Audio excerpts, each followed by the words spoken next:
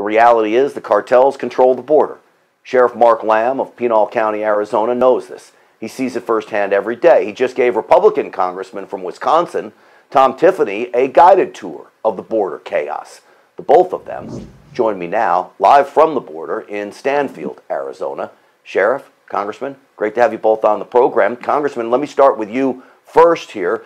You surprised at what you saw down there? Mark Lamb's a pretty good tour guide. I've seen him in action before. You surprised?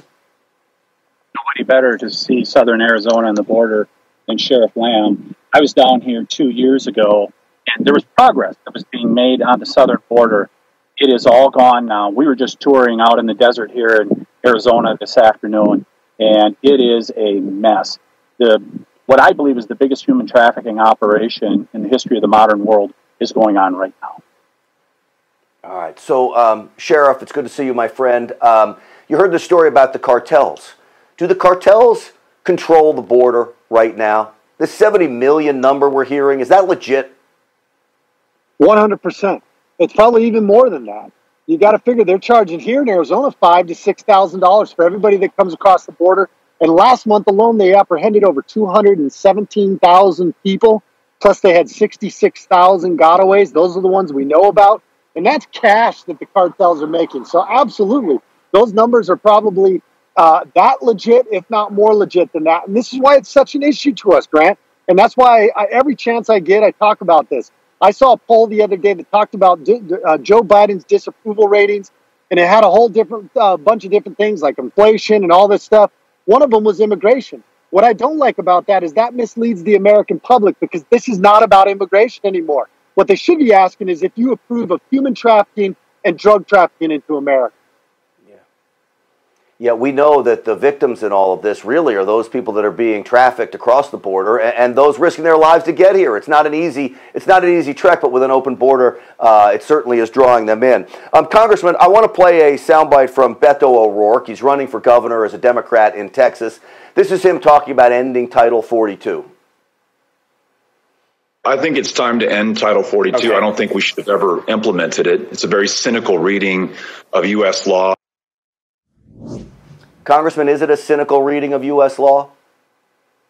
The thing that is preventing a completely open border, January 20th, 2021, Joe Biden opened up our border to anybody that wants to come from throughout the world.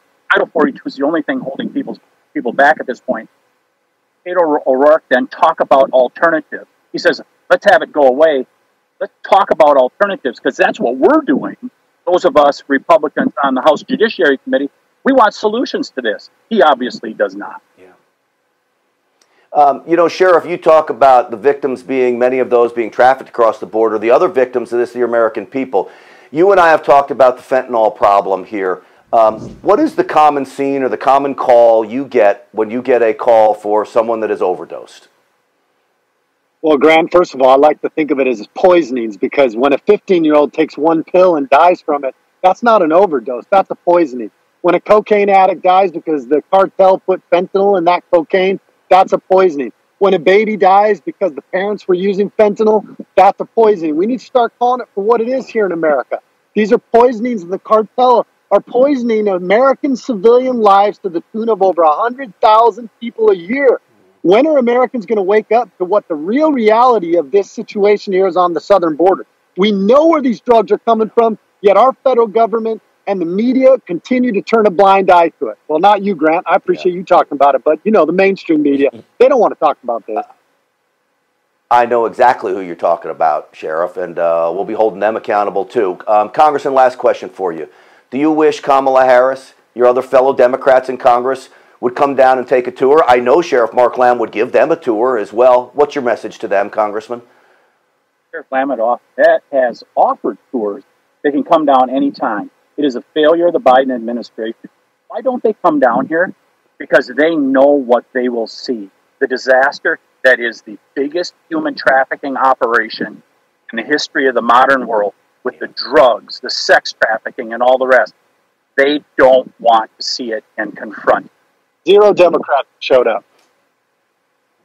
It's unbelievable to me that she's supposed to be our border czar and she still hasn't made a trip down there. Sheriff Mark Lamb, thank you. It's always great to see you. Congressman Tom Tiffany, I appreciate you making time for us and even headed down to the border from Wisconsin. This is every state and every city in America is now a border town and a border state, unfortunately, thanks to Joe Biden. Gentlemen, thank you. And God bless. Every state is a border state. Absolutely. See you guys.